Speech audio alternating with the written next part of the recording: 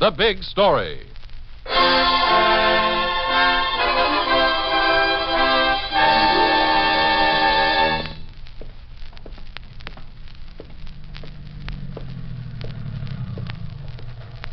Hey, mister, Yeah?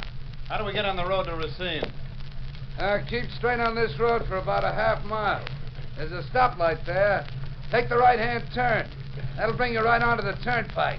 Sounds kind of complicated, doesn't it, boys? Yeah, it sure does. Why, no, it's very simple. Well, we think it's complicated. Suppose you get in the car and show us the way, Vaughn. Oh, wait a minute. How do you know my name? Get in the car. Now, look here. Get in the car, Vaughn. Come on, get in before I blow your head off.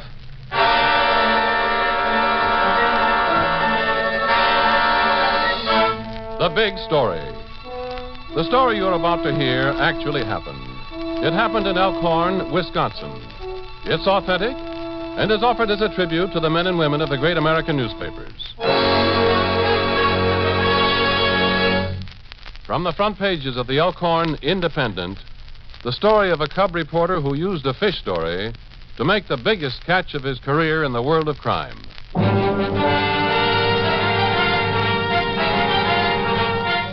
Elkhorn, Wisconsin. The story as it actually happened. Don Morrisey's story as he lived it.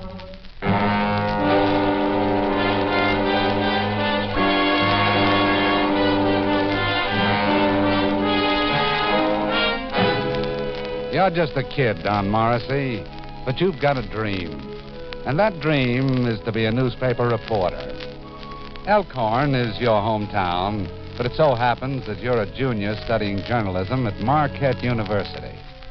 At the beginning of this particular summer, you're doing part-time work as correspondent for the UP and AP in your hometown. But you've got your eye on the future, Don Morrisey. And one day in late June, you walk up to the editor of the Elkhorn Independent, a weekly. Mr. Merritt, I wonder if I could talk to you for just a minute. Make it just a minute, Don. Got a paper to get out here. We go to press tomorrow. Yes, sir, I know. What's on your mind?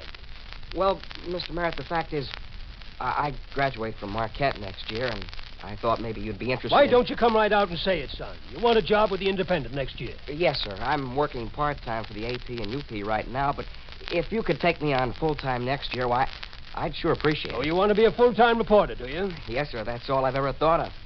That's why I'm going to the School of Journalism now. Oh, School of Journalism. All they teach you is how to type neat copy. Dot your I's, cross your T's. I never heard of them showing any boy how to get a good story. You want a job with us, Don, you'll have to prove yourself. Yes, sir, but how? How? How does any young fella prove his ability? Goes out and finds a story, that's how. Not just a little brush fire or a church social. A good story. You understand? Yes, sir, I guess I do. Well, I'll keep my eyes open, Mr. Merritt. You do that, son, do that. And, shut the door on your way out, will you? He gives you the brush off, and it smarts a little.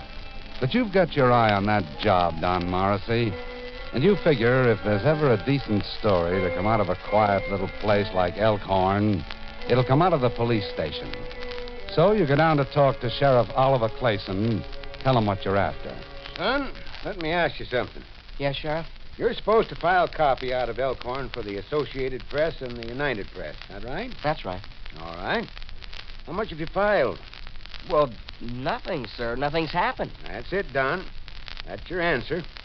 People here are decent, law-abiding. Oh, we have an occasional drunk, burglary once in a while. Want my advice? Sure do. Get out of Elkhorn after you graduate. Go to a big town. For instance, look at this. This morning's Milwaukee Journal. Here. Look at those headlines. Edward Vaughn, missing. Wealthy Milwaukee brewer kidnapped by armed thugs. First ransom note received last night. See what it means, son?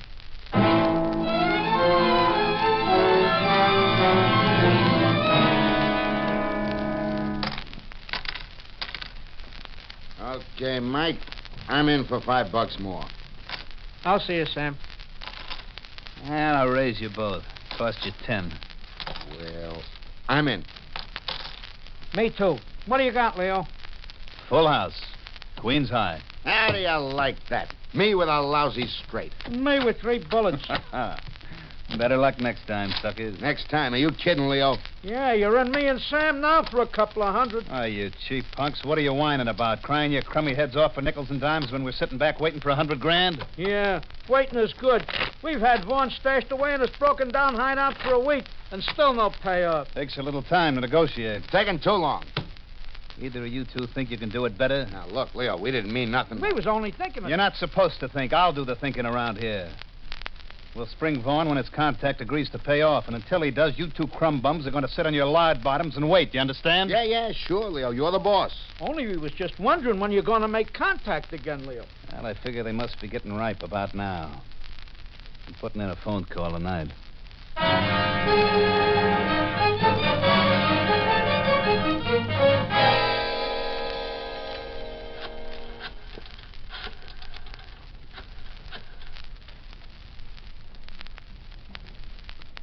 Look, we're tired of waiting. Either we get $100,000 tonight or you don't get your boy, you understand? That's better. Now, we want it in 50s and 100s. That's right, 50s and 100s. Unmarked bills and no cops around on delivery. Just keep your mouth shut and your ears open. I'm going to tell you how we want it.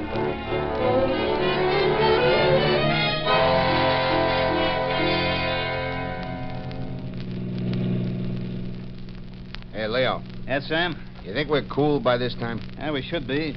We've laid low a month since they paid off. Brother, I can't wait till we get to Miami. Miami. Boy, am I nuts about Miami. Hey, Leo, what town is this? A sign says Elkhorn, Wisconsin. Elkhorn. You can have it. These towns. They all look the same and they all sound the same. Ha! Elkhorn. Step on it, will you, Sam? What do you want, egg in your beer? This is the main drag. I'm doing 60 now. Yeah, and there's a curve up ahead. You better slow it down, Sam. Don't want any of these jerkwater cops to catch. Slow her down. Watch the road, you crazy fool. Look out for that telephone pole. Look out!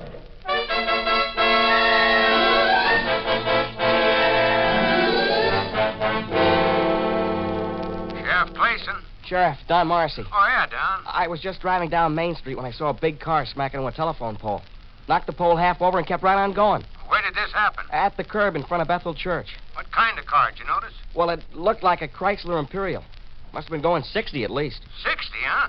The speed limit's 30. Yeah, not only that, the telephone pole's ruined. Phone company's going to be plenty sore when they find out about it, Sheriff. All right, Don, thanks. I'll alert the highway patrol right away.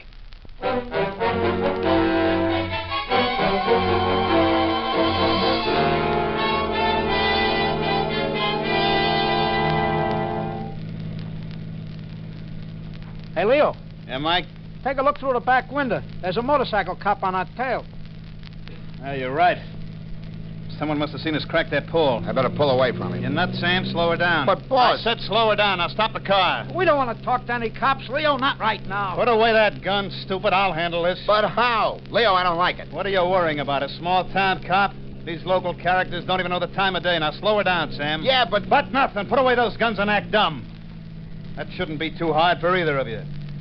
Let me do the talking. We'll be out of this burg in an hour.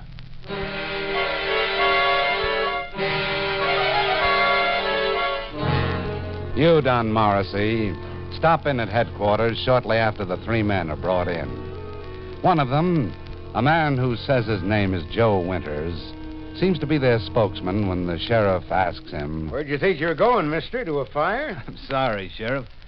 We were anxious to get to the lake and get set up for some fishing in the morning. At Lake Geneva, huh? That's right. My friends and I came down from Milwaukee for the weekend. You know how it is. You get three fishermen together, and there's only a weekend. Well, you want to get in all you can. That's why we were going so fast. Mr. Winters, that's no excuse. We got speed laws in this town. 30 miles an hour. You were going 60. That'll cost you $25 or 10 days. Sheriff, as I said, I'm the first to admit we were wrong. And we'll be glad to pay the fine. That right, fellas? Absolutely. Sure, Joe. Yeah, Sheriff. $25. All right, boys, let's go. Just 1 minute, Mr. Winters. Yes? I ought to jail the whole bunch of you for driving in a manner to endanger the lives of the public. But seeing as it was so late at night, I guess there wasn't any danger to anybody but yourselves. However, there's a little matter of damage to that telephone pole. You ought to see the front of our car. That's your business, but that telephone pole is our business. Well, we'll be glad to pay for any damages, Sheriff. How much you figure it'll cost? Can't tell yet. Well, Suppose you name a price. Can't tell until we get a man from the telephone company over here. How long will that be, Sheriff? Might be an hour. Might take till tomorrow morning. You mean we may have to hang around here all night? Can't let you go till I find out the exact amount of the damage. Look, Sheriff, we said we'd pay. Both of you just shut up, huh? Yeah, Shut up, will you? The sheriff says we have to stick around. Why, we have to stick around. After all, we want to do the fair thing, and you wouldn't want us to break the law, would you?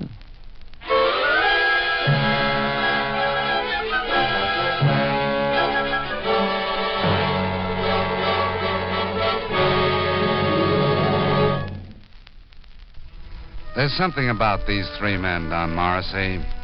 Something about them that makes you suspicious. The way they talk and act. And now, as the three strangers wait in the deputy's office, you try to tell Sheriff Clayson. Sheriff, there's something funny about these three men. What do you mean, Don? Oh, I don't know. I can't explain it exactly, but the way they act, their clothes. What's the matter with them? Well, that's just it. They're all dressed up as though they were going to some fancy summer resort. They look like fishermen to me. Now, look, Don. Their car's right out front. You take a look in the back. You'll see it's loaded with fishing equipment. Yeah? I still don't believe it. I'll bet they don't even have fishing licenses. You're wrong, son. I am? The minute they came in, I asked for their papers. Each of them had a fishing license, all in order. Each of them had identification papers. They were all in order, too. Oh, I see. Now, why don't you forget it and let me take care of this, huh? I call the phone company. They'll have a man over here in a few hours. The rest is just routine. You mean after they pay the damages, you let them go? Naturally. What else can I hold them for? On what charge? Gosh, I don't know. Neither do I. Now, look, son. I know what's in your mind. You do? Sure. You're looking for a story where there isn't any. You're pressing too hard, Don. Take my advice. Go home and get some sleep.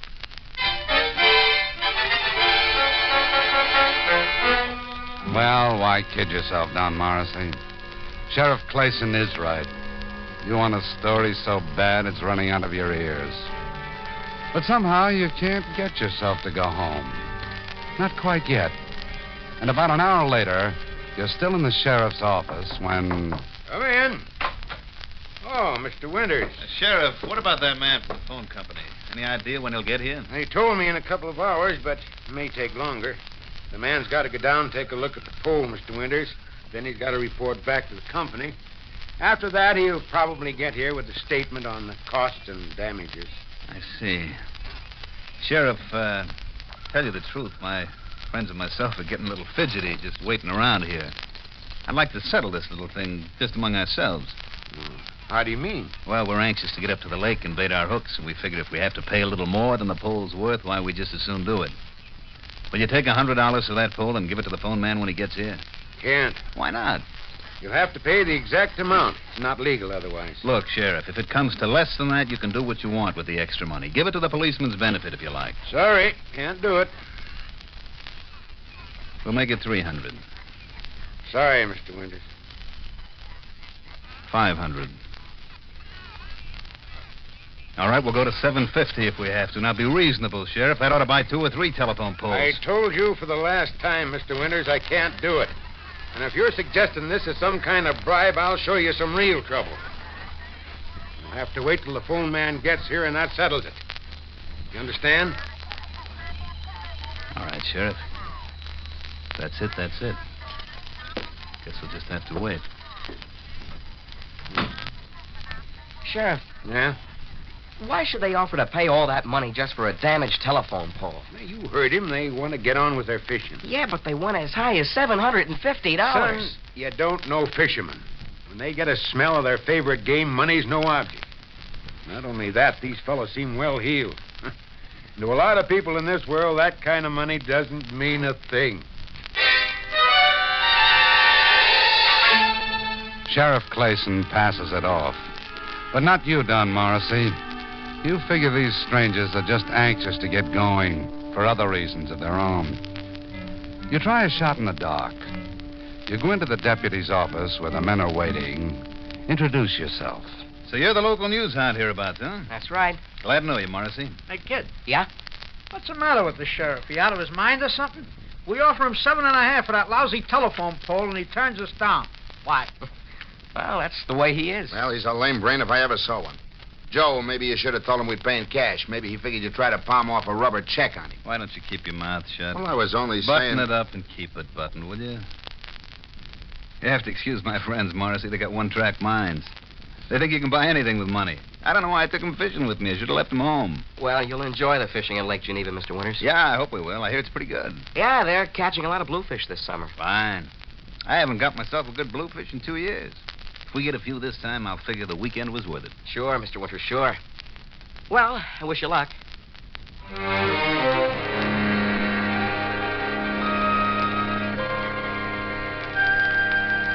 Sheriff Clayson, these men are phonies. What do you mean, phony? They weren't going fishing. They don't know a thing about the sport.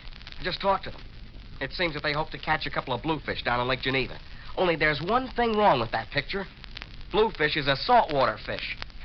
Why, they could fish Lake Geneva for 100 years and never hook one. All right, son, but I see no reason to get head up about it. They could be amateurs. Their fishing equipment is brand new. Maybe they don't know a bluefish from a smallmouth bass. You take Wisconsin this time of year, it's crawling with amateur sportsmen. Yeah, but, Sheriff, I'm trying to tell you Look, that... Don, I told you. Don't go looking for a story where there isn't any. Come in. Say, Sheriff, my friends and I are getting a little hungry. Any place we can get a bite around here? Well, there's a diner just across the street. You mind if we step across the street and get a hamburger? Well, one of you'll have to stay, just for insurance. The other two can go. Thanks, Sheriff. I'll send my 2 friends and stay here by myself. Andy, Bill. Yeah, what is it? The sheriff says it's okay for 2 of us to go, so you 2 go ahead and bring me back a couple of hamburgers. Rare.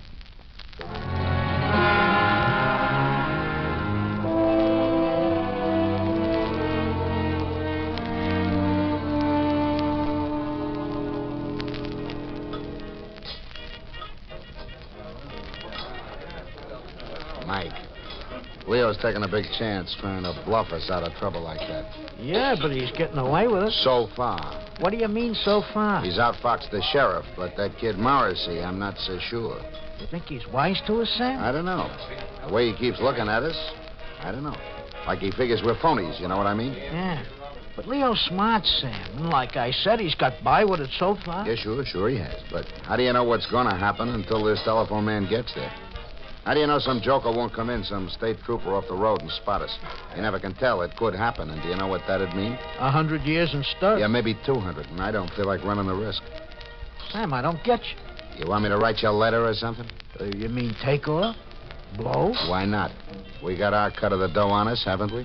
Yeah, but if we blow, we leave Leo holding the bag. I'm crying in my beer. Leo had to do it his way, okay? Let him sweat it out.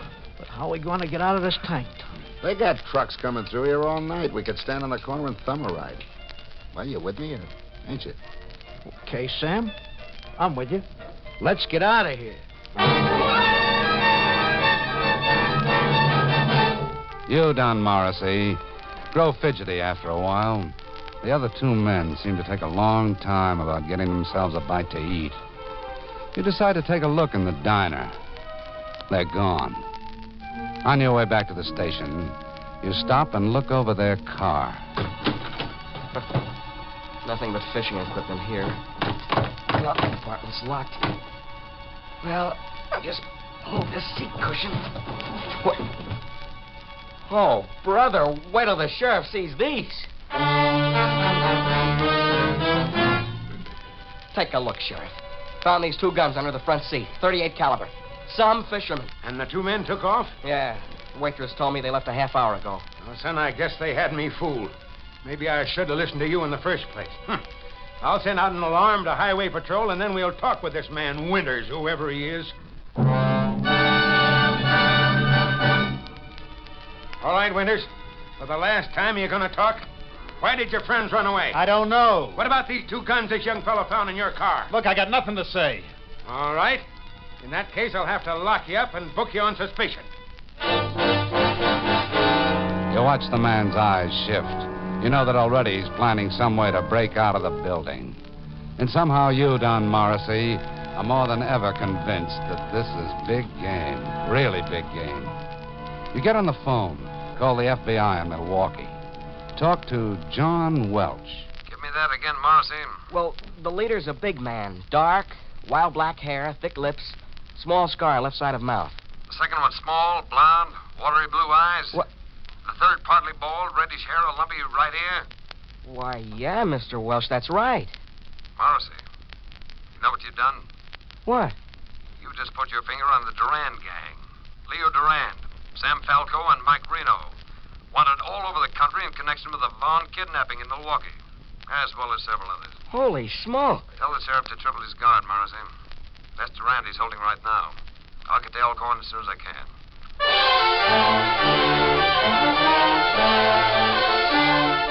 The FBI sets in motion a four-state alarm for the two escaped men.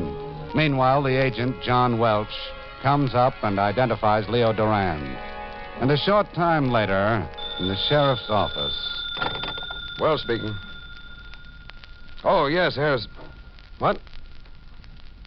Where? Good. Bring him back here and we'll take him on back to Milwaukee. Good news, Mr. Welch? Couldn't be better. They just picked up Sam Falco and Mike Reno in a gin mill near Lake Geneva.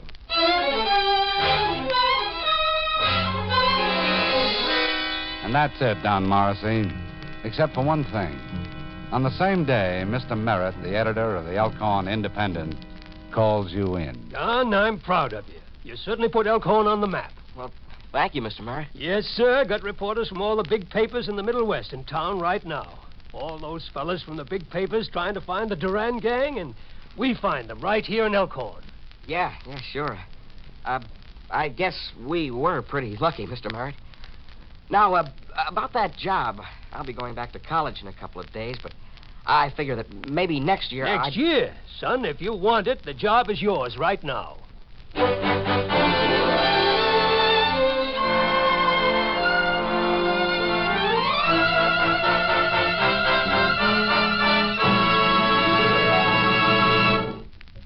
Now we read you that telegram from Don Morrisey of the Elkhorn, Wisconsin Independent. During trial, one of the kidnappers hung himself in his cell. The government failed to convict the other two on the kidnapping referred to, but convicted them on a previous kidnapping and successfully brought them to subsequent trial. They were both sentenced to 99 years at Joliet.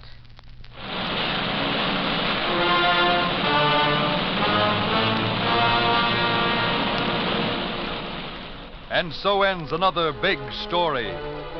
In order to protect the names of people actually involved in tonight's authentic big story, the names of all characters in the dramatization were changed with the exception of the newspaper reporter.